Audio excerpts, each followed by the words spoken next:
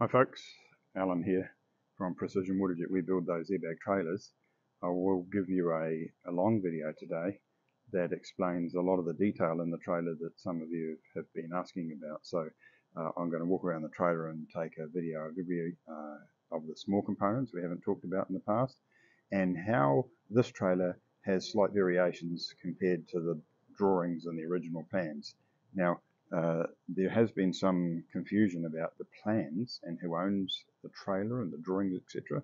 We never drew this trailer up. We're builders and constructors. The trailer plans come from a company in Australia called FabPlans. We've partnered with them, and each time we build a trailer for a client, or if you want to join our trailer building course, you have to go to FabPlans and purchase a set of their plans. It's about $100 US.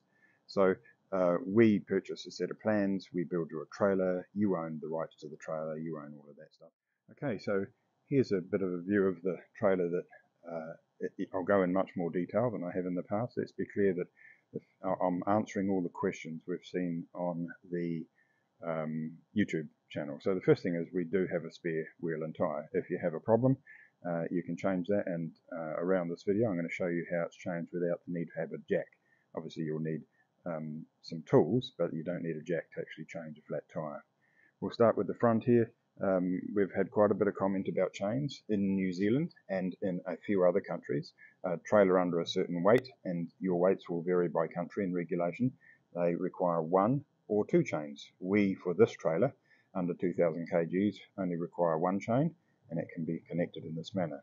If you do require 2 chains, we simply install, or you install 2 chains here, and they must be crossed over when they go onto the tow hitch. So if you've seen our previous videos and the chains look like they're incorrect or just dropped over the tow ball, that's just us towing around the yard or something. We obviously wouldn't go down the road like that. This is a product we buy. It's a multi-fit 1 7/8 or 50mm 2,500 kg tow hitch.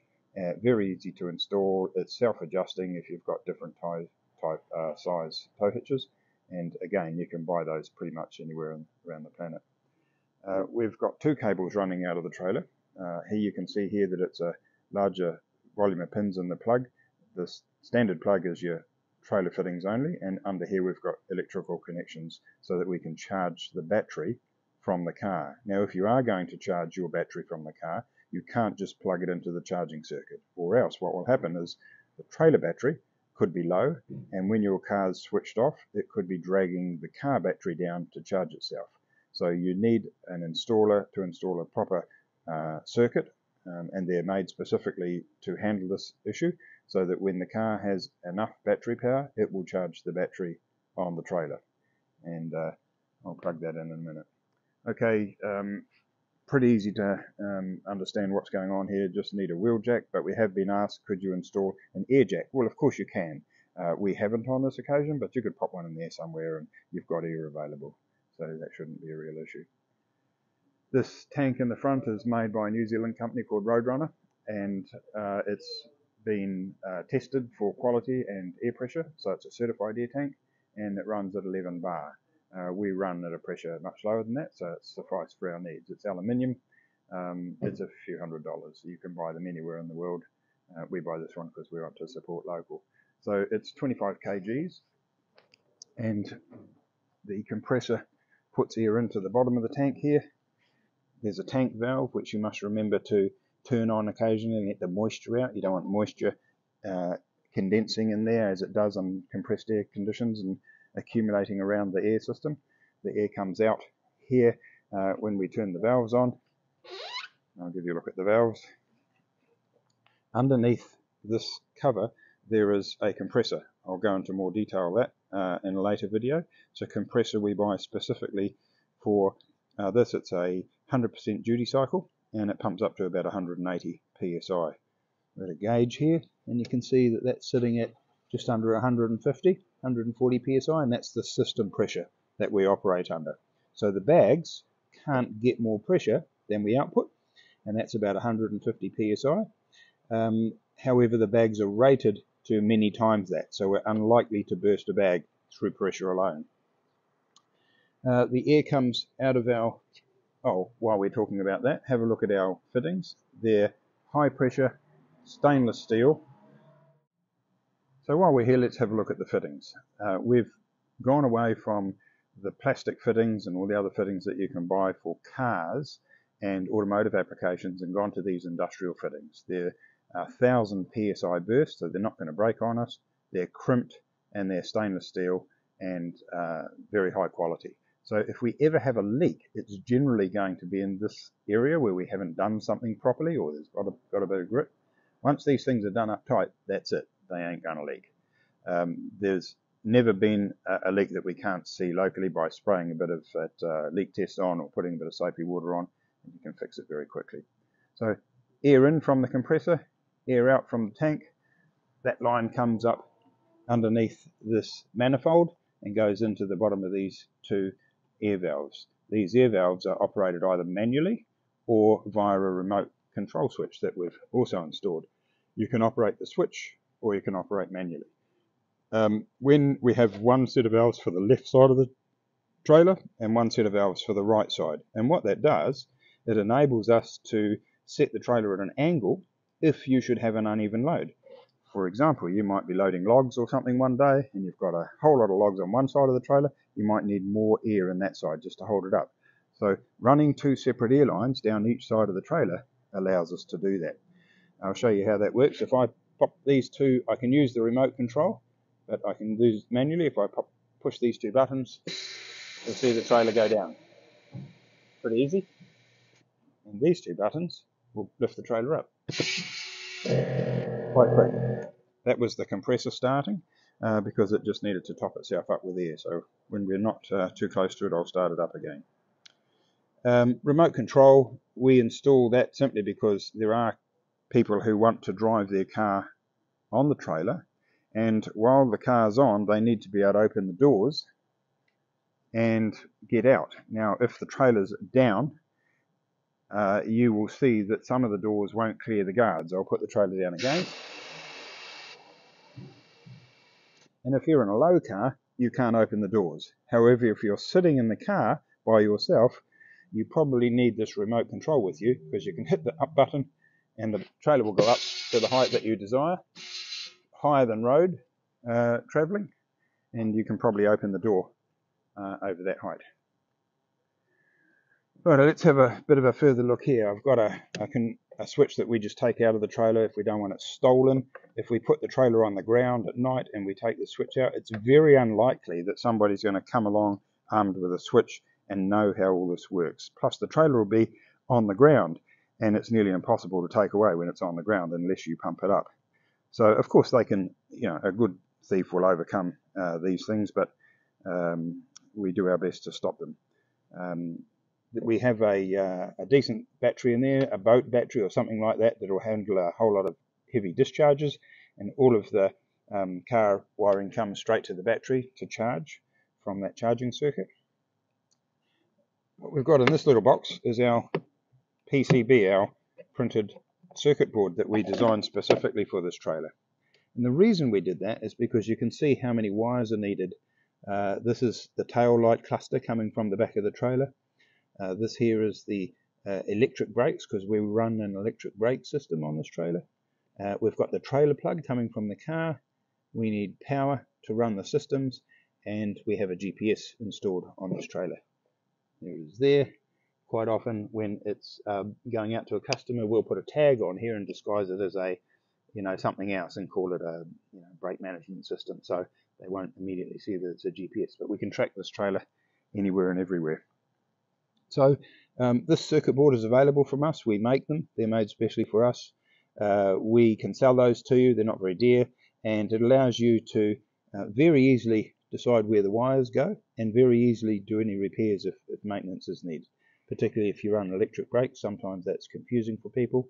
And all the wiring terminals are marked for the international colour code, as are the electric brakes for the brake company we use, which is an Australian company called Elect Brakes. You can see it marked there, and international wiring standards for the tail lights. There's an RF device here that transmits to the remote control, and these are the relays that run all the circuits inside the valve controllers here. These two plugs are for the valves, one clearly marked down valves, one marked up valves. Since we've done a few of these, we've made some modifications to this to adapt to various handsets, and also we've removed these plugs and replaced them with screw terminals, so that over here you can actually screw these valve solenoids on in case you have a failure, and it saves unplugging the plug. I dreamed that in the early days and didn't really know what I was doing. So, and I'm an old codger. Sometimes I don't know what I'm doing, you know.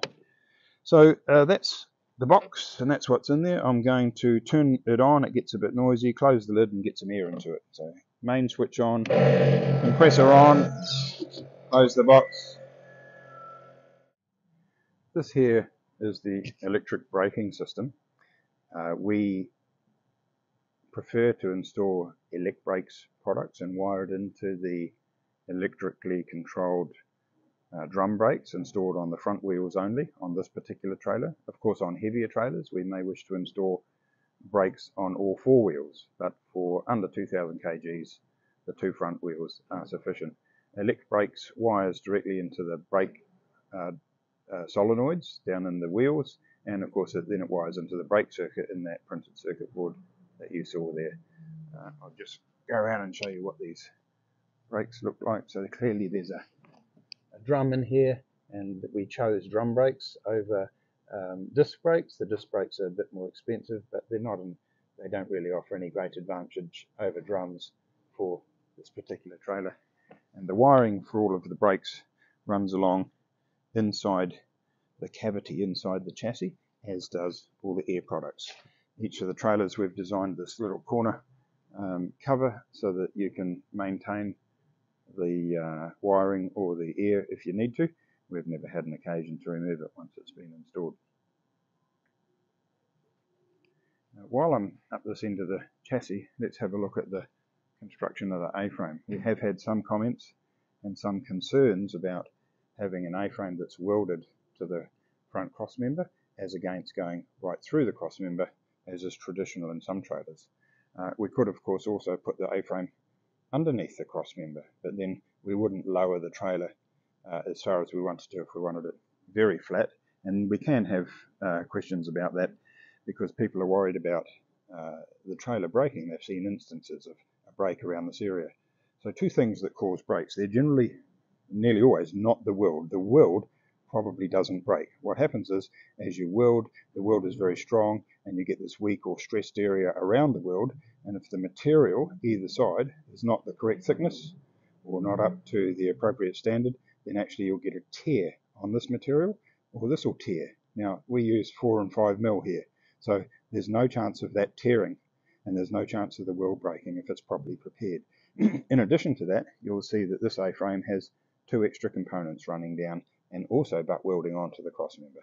So now there's 4 of these components welded directly to that crossmember, which are 4 or 5 mil steel, really good welds, and they have gussets underneath as well. So in all the years we've been making these trailers and the loads that are commonly carried on them, we have inspected these regularly. We see no cracks in the galvanizing. We see no bending moment when we measure them. They simply don't fail.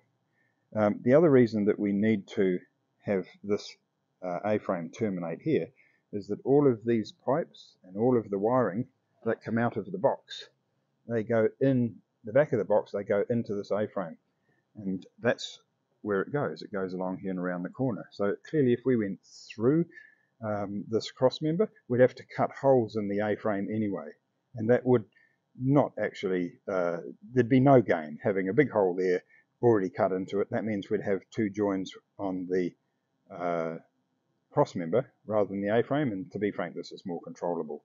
So the reason we run all of the tubes and all of the wiring in this trailer steel here is that we don't have anything under the trailer hanging under. There's no pipes, there's no wiring, nothing to get caught. It's dead flat.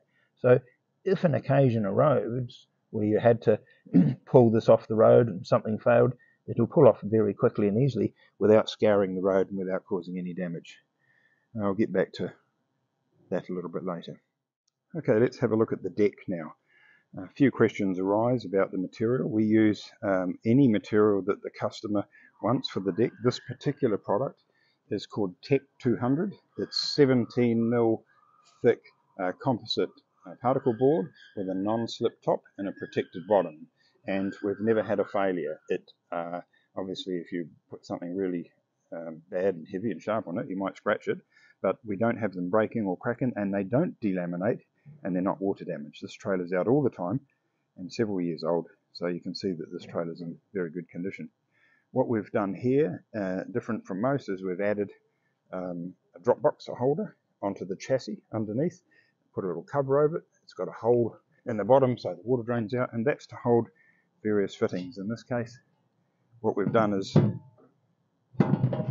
built a motorcycle holder, and they can drop in there in various places over the trailer, and that means this trailer is pretty versatile in terms of carrying loads. You could make anything to drop in there. It could be some stanchions that go across so that you can side load pallets or anything of that nature.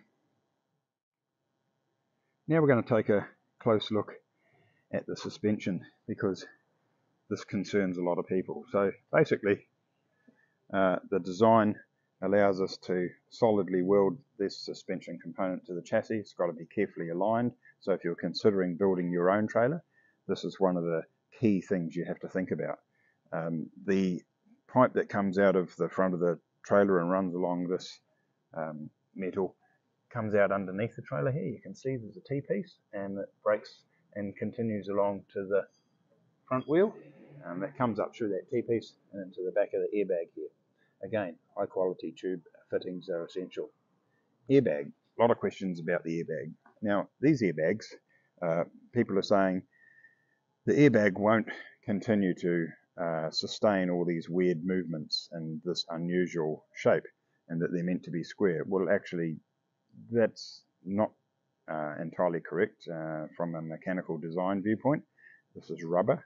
It's very flexible. It's very strong. It's designed to be flexible. And inside we've only got air. These are very high quality airbags. You can buy the dearest airbag on the planet or the cheapest, and generally speaking they're going to do the job. Now this airbag here is blown up about as high as we take it, but we can take it higher than this, and you can see that the airbag doesn't rub on anything and it's not overstretched. And these airbags have been out in the sun for a long time, and you can see there's no apparent damage, no loss of strength. They have never failed us, and we don't have any problems installed in this manner.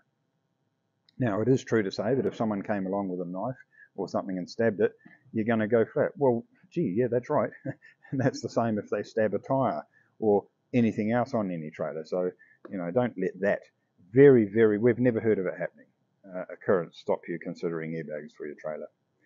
We have a little light installed here because the regulation people have asked us to have a light on the external side of the trailer, some LEDs that we get from AliExpress or somewhere in China. And here's the pivot point for the rear suspension. So everything happens here, and we've got a large bar through there that's got a bearing in each end, and that sits on this axle.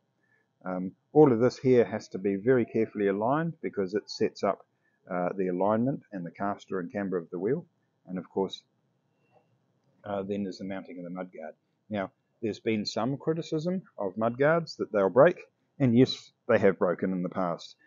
What we've done is found a way of installing some quite heavy 4mm steel here, right down to the top of that swing arm, and on the top we've got this 3mm propeller plate, and it's installed with huck bolts. These are huck bolts, not rivets, and they're extremely strong, very industrial, and they certainly hold this propeller plate product on there. You can see how strong it is. I can really push on it and jump it around, nothing happens.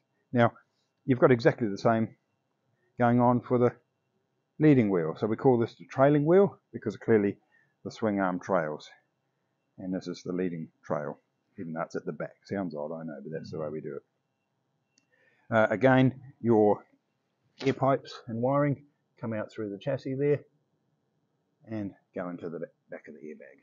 On the back here, we've got the lights. We get a lot of questions about the lights, that they're in the wrong place. Well, for some countries, they may in fact be in the wrong place, but for New Zealand, this trailer is fully certified, it's registered, and it has what we call a warrant of fitness. And certainly we get a warrant of fitness on each occasion, because these lights can be seen in the daytime and at night from the regulation distance behind the trailer, and you can see the braking and the indicators and the stoplights very easily. We go and plaster a few reflectors all over the trailer. Now, you could put the tail lights here. Of course, we could even put them back here. It's up to you. They can be welded onto some sort of stanchion. We simply put them there because a lot of our trailers are built for farmers and people with equipment, and back here with wide loads they can get knocked off fairly easily and broken, and they do. But in here, as you can see, they're very well protected and nothing's going to get at them. But if your country requires your lights to be at the back, we just put them there, or you put them there. Absolutely no problem. On the back here, you can see we've used steel tread plate for the loading ramp. Now, the loading ramp does not go up or down. It stays there. It's designed to be that way. And we've had criticisms that it's dangerous and it's sharp and someone will kill themselves or hurt themselves on the corner. Look, to be frank, if you're going to walk into that with your shins, you probably shouldn't be allowed out by yourself. And if you're in a vehicle and travelling that close to this trailer that you're likely to run into it, then again, you probably shouldn't be driving on the road. If you are really concerned about it, you put something here that's got some big reflectors on it. It's just welding. You can do that. Number plate, that's a good place for us to put it because we've put the lights up there. But again, if you put the lights back here, the number plate can be run sideways in most countries, or you can flip it out of the way. Shock absorbers. Now, before people have viewed all the trailers, they've jumped back at us and said, hey, this is a pretty poor design, there's no shock absorbers, and the trailer will jump up and down on the road. Well, all the trailers have had shock absorbers installed. The designers have done a great job of working out how they operate, what the leverages are, and what they should be. These are Alco shock absorbers. They handle 2 ton each, and they're securely mounted where they need to be, and they do a good job. So there's 4 shock absorbers on the trailer, and as you can see, they do what they're meant to do. They absorb shock. Now, when the trailer's empty and no load is on it, it will move fairly freely.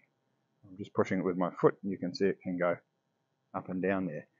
However, when it's travelling along the road, it travels very smoothly. It doesn't jump up and down. It just sits there, and the suspension does what you'd expect it to do. And at a later date, we'll try and do a video of one going down the road, both empty and full. When you put a load on the trailer, say it's 1,000 kilos, then you put the right amount of air in the bags with the controller, and it lifts the trailer up to ride height, which is about where it is now. And obviously the load pushing down equalizes the air pushing up. So the trailer stays level. It doesn't bounce up and down the road. It's very, very smooth. And same with cornering. It just stays level because the airbags are designed to help carry loads in a smooth way. So for all you people who have said there's no shock absorbers, you're most likely wrong. As you can see, there's shock absorbers here, and you could install the appropriate weight for your vehicle, but we generally recommend these.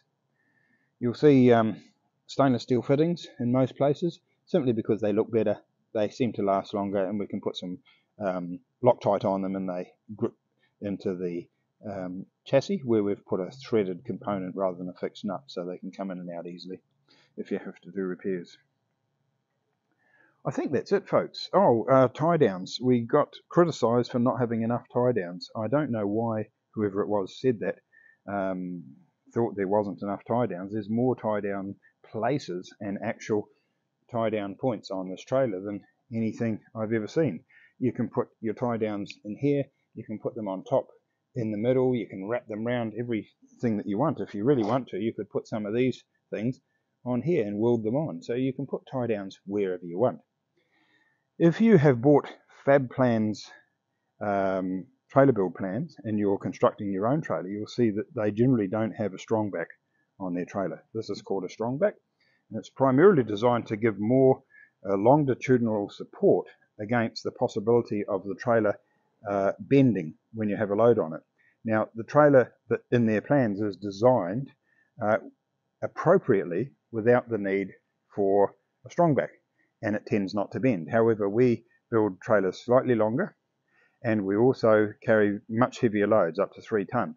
So that facilitated the need for us to install these strongbacks, which make it easier for the farmers and the tractor operators to tie their loads on. And it also meant that we just didn't get any flex in those longitudinals that run down the chassis. There's 4 of them. So that's why we have a strongback. And of course, you're at liberty to install whatever you like. Remember that the plans are just that. They're plans, they're guides. They're telling you how to do the things that you may not know about, but you have the you're at liberty to change them in whatever way you want. You can, if something says 600 mil there, whether you make it 700 or 550, it doesn't really matter. It's designed to hold the thing together and carry your loads.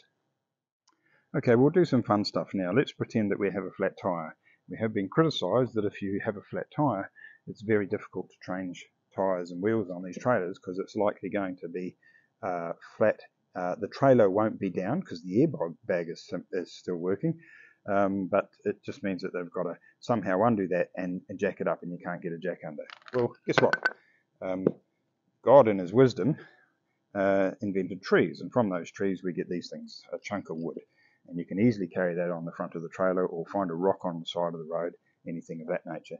You simply put it under the trailer, then you go to your remote control or up to the front of the trailer and you let the air out. We'll go and use it up here so we can show you how that works. Let the air out of the trailer, and you can see the trailer is down.